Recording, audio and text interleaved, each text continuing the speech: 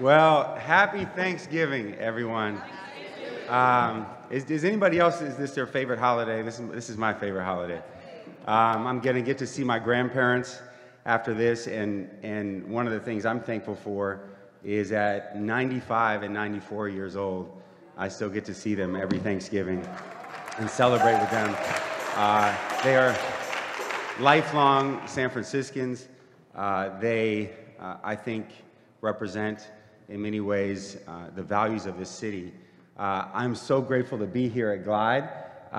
Glide, to me, is the most essential, iconic San Francisco institution when it comes to representing our values.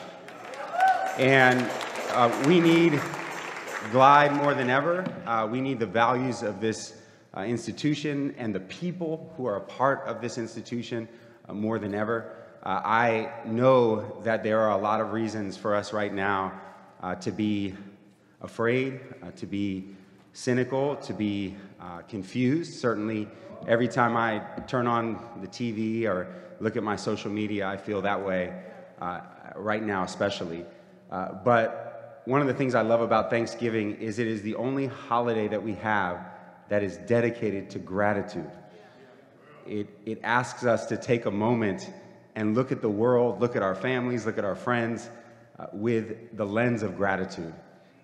And I live here in this neighborhood, and I walk around this neighborhood every day. I walked here this morning, and there are a lot of reasons to be angry about the fact that we still have so many people in need in our city, people who live on the streets, people who don't have access to care and should. But if you look around this neighborhood with a lens of gratitude, there's also a lot to see. This is one of the most diverse neighborhoods in the world. You see everybody from everywhere who's here. They overwhelmingly treat each other with friendship and kindness and compassion.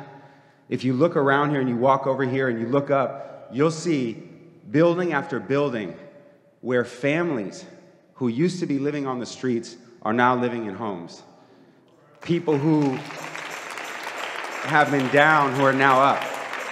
And I think right now especially, and we'll see this here when you see hundreds and hundreds of people who are being fed here today, but this happens every day at Glide, people who are being taken care of. And so we get a lot of reasons to focus on the bad. We get a lot of things that are pushed in front of us where people are not doing the right thing or they're harming each other. But on Thanksgiving, what I like to reflect on is that is not reflective of who we are. That's not reflective of this neighborhood. It's not reflective of the city. It's not reflective of humanity. And you will know that just by taking a look at what's happening here at Glide. There was something I read that I wanted to share, and then I'll get off the mic. But you know, there was a situation in New York where there was a guy who was going around, and he was saying awful things to people who were selling food, who were Muslim, and he was telling them, you know, that violent things should happen to Muslim people, violent things should happen to Palestinian people. And this went viral, and people were outraged for good reason, and it was shared, and everybody was focused on this terrible representation of humanity. And then when I woke up this morning, I saw somebody had shared this, and this was in the news. The day the video was uploaded, Sam's cart, Sam was one of the vendors, saw such a boost in business that he could barely make time to talk to a reporter. Customers, both regulars and first-timers, lined up to show support. In between orders, Sam says that most of his customers are Jewish and that the local Jewish store owner makes him a fresh cup of coffee every day. A regular Israeli customer even offered to bake Muhammad a cake for his birthday. I love them and they love my food, said Sam. Sam is grateful for the outpouring of community support. I feel like I could leave my money in the cart and I feel that no one will come and take it from me, he said. Everybody fights for us. That's what this is about. That's what Glide is about. Happy Thanksgiving, everyone.